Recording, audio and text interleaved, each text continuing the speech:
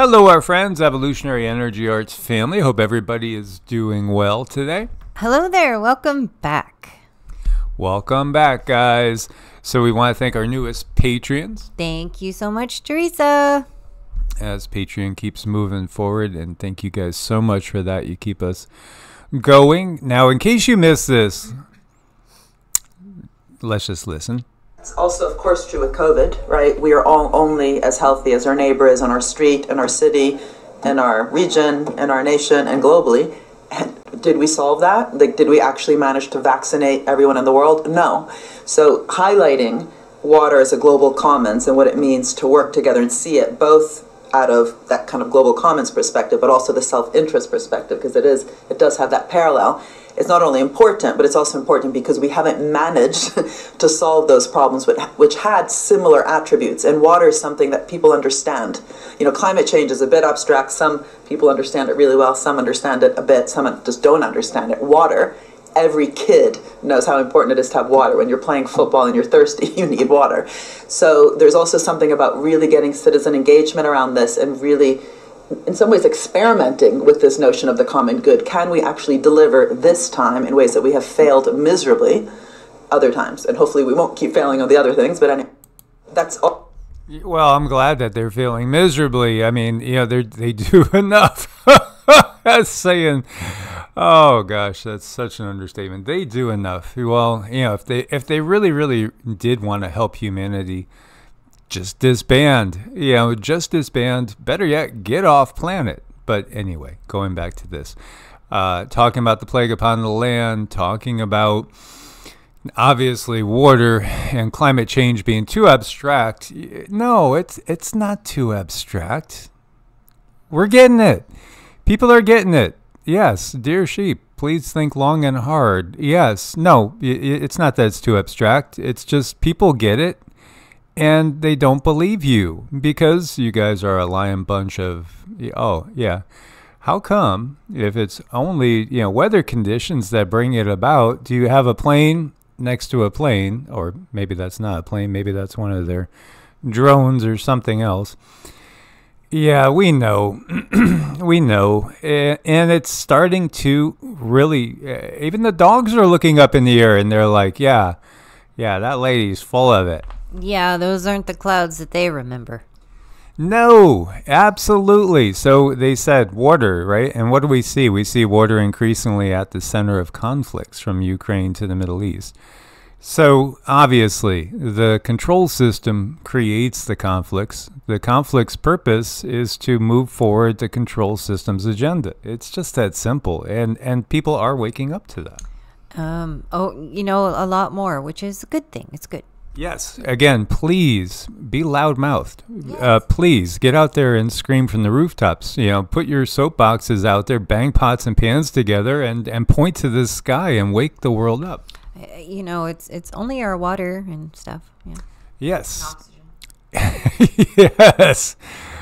Oh, I go back to this video, which I put up in January of 2018. January of 2018. Where I shared with you guys what the guides had shared with me back in high school as I was sitting in one of my classes and I was just kind of zoned out. I started to get these impressions and then I started to get these dreams after.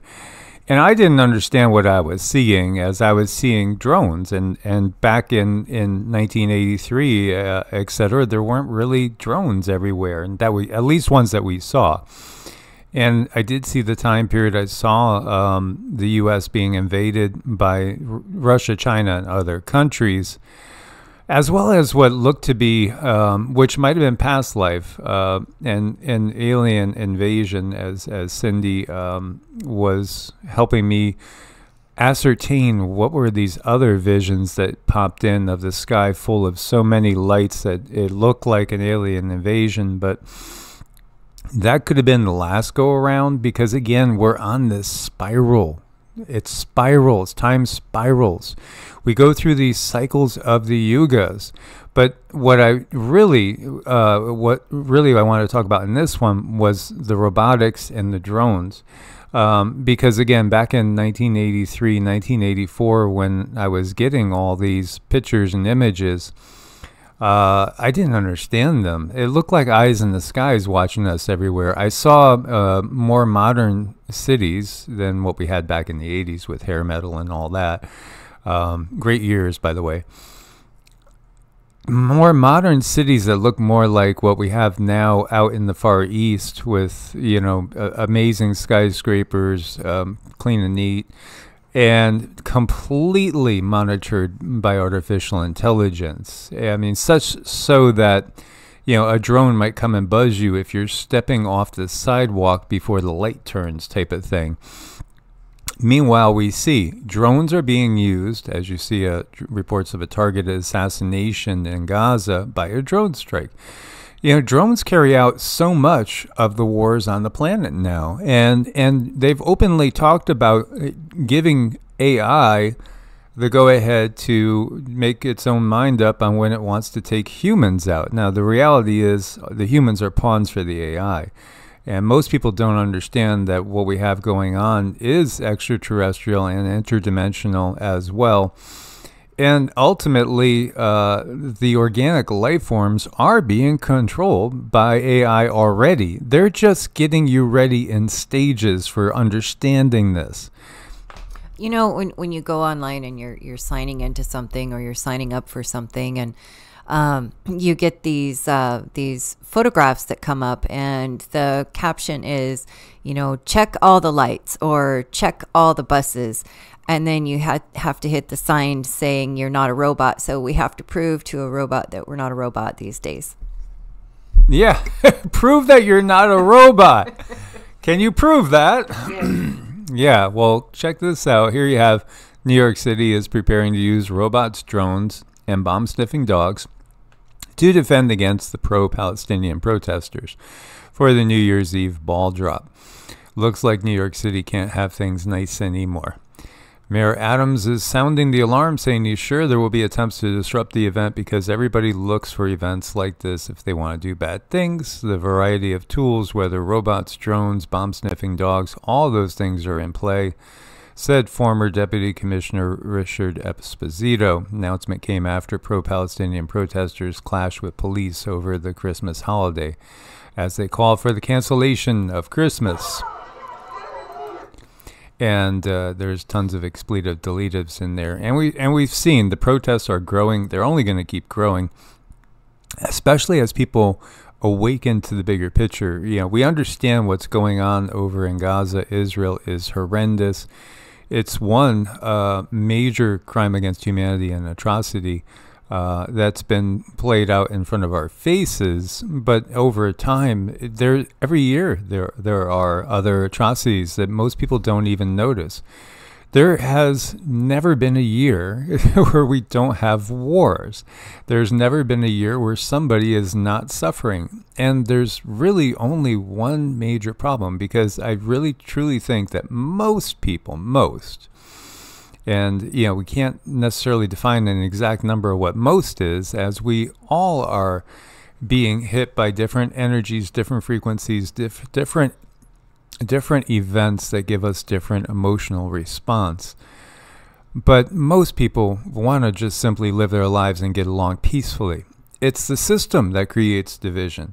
And it's funny too, because you'll have the policing agencies, military and policing agencies, talking about bad guys and people that want to do bad things, but then they do bad things. They're the ones that do bad things. They're the ones that instigate bad things. Maybe maybe you'll have people from the CIA doing bad things in other countries over there, and we'll have people from over there doing bad things over here. The reality is these agencies, most people in these agencies don't understand that, it's not really a national agency. There is a power structure above any nation and above any corporation. And it's all just simply about keeping humans occupied, putting down humans. And here we have an AI fighting RoboCop, keeping an eye on New York's subways. And we're seeing these more and more. We're seeing certain types more and more. These little R2D2-ish type ones. This is in New York. And here's two robots patrolling Denver. Parking garages. Are more coming? Absolutely. You're going to be blown away by what's going to come, especially after the war. Everything shifts after the war. That's the big... that's the nexus event for the dawning of a completely new age. As you see this guy, his hands are up. He gives. Is he afraid of this guy, that guy, or the drone and the four-legged dogs that looks to have some heavy firepower mounted to its back? Yeah, eventually it probably will have lasers on the back and or maybe 50 caliber. I think they already have mounted 50 caliber guns on the back of those robo dogs. And coincidentally, remember that sci-fi movie, the War of the Worlds redo? I think it was a Netflix series that they had. Yeah, they come and they exterminate. They're just looking for humans to exterminate. And who sent them in the first place? Humans. Yeah, but it gets into time traveling and other stuff. Here's a $70,000 robot that will make you a smoothie, and other ones that will, terminate you are out there as well. Yeah.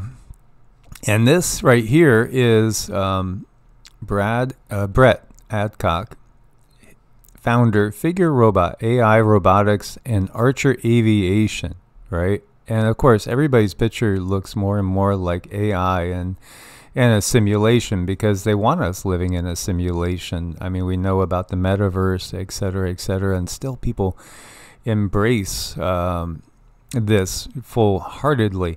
2024 will be the year of embodied AI. Let that sink in. 2024 will be the year of embodied AI.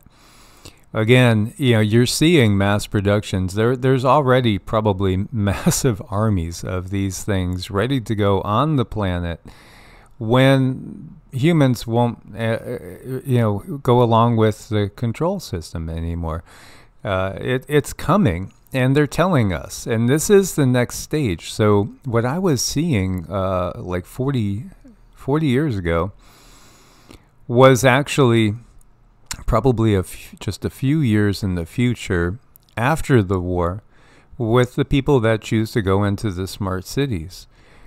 Because every single thing you do is going to be monitored by embodied AI.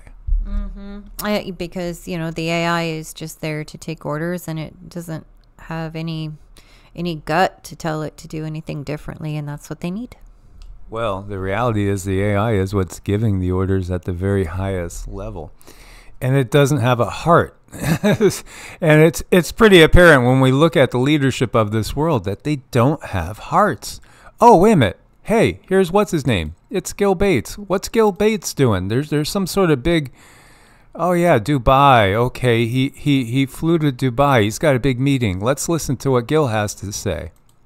I'm here in Dubai, and of course I flew in on my private jet. Very, very important meeting. The issue of you peasants eating bugs will be discussed at length.